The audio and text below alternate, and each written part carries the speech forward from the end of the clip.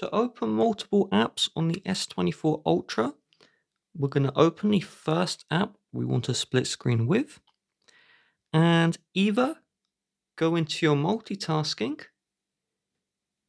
tap on the app, and you see open in split screen view. We're going to tap this and select the second app you want to split screen. The second way is this white bar here. We're going to swipe left on this white bar, and then we can just drag and drop the app. If you want to do more than 2 apps, drag and drop to the center, and the app will be in this pop-out view.